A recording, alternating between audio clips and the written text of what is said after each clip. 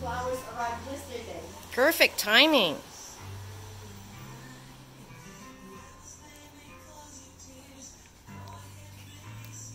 If you've been looking for flowers for your guests, your friends, your family, for yourself, especially during COVID, we all need a little bit of sunshine and happiness. I've brought you today to Touch of Class Florist, located at the corner of Blundell and No. 1 Road in Richmond, BC. Our lovely business owner, Amy, is working hard, getting her orders together. She's exercising her social distancing. See this beautiful bouquet she's got coming together? Good morning. How are you today, Amy? I'm very good, Stacey. How are you today? Good morning to you too. Thank you so much. I'm doing well. Today we're doing an interview so that I, as one of the local realtors, can help promote my local businesses, just like yourself. It's very important to me to help build my local up.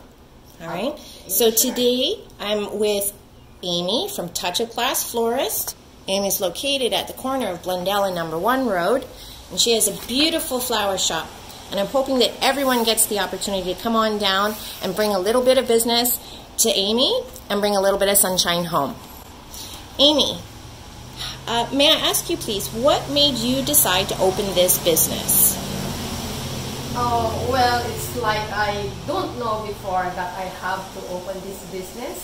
I just came to this flower shop to introduce myself if they need a part-time job. Right. But then the guy said, actually, we don't need it. But if you want to work here without pay, you can do. Okay. He said. So I came every day, and then finally he said, after Valentine, I have to get out in the business. And would you like to be the owner of Touch of Class? He asked me. I said, no, because I'm still caregiver. I'm still on a caregiver program, I said to him. But then I said, no, you can do it. Why not try? I said, because I know you can do the business. You are a good businesswoman. Right, and you do a good job, right? And I said, oh, I don't know. He approached me that, well, Amy, would you like to be the owner of the flower shop, Touch of Class? He said, I don't have money. I said,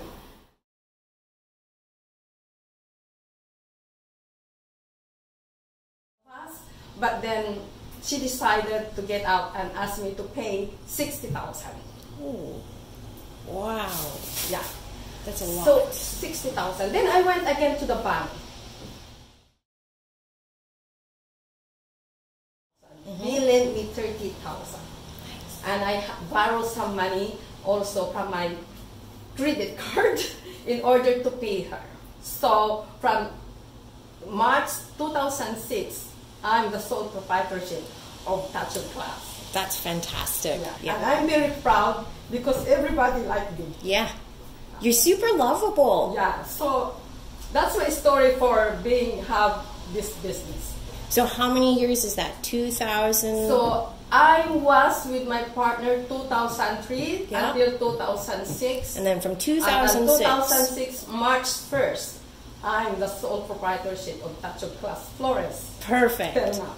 I'm so happy that we get this opportunity to have this conversation. I'm not just giving you a Google review. I'm face to face and I'm feeling the love that you have inside. Yes. It's not just for your business. It's the love of your community. And I think that in our business, we really need to extend to the community during challenging times like this. I wanted to interview you because I know how long you've been in business here. I've bought flowers from you in the past, and to me, I'm seeing many businesses struggle right now. So right now I needed to come and meet with you, do this interview, promote you, promote your business. Amy, thanks very much, Stacey. It's not just the beauty of the flowers you offer. It's the beauty of your smile. It's the warmth in your heart. That's why we all keep coming back. Oh, thanks a lot. You're very welcome. It's a truth. So just your friendly little reminder, Touch of Class Florist, No. 1 Road, Richmond, 277-9618. You're gonna come and see Amy because she's gonna bring you some sunshine to take home.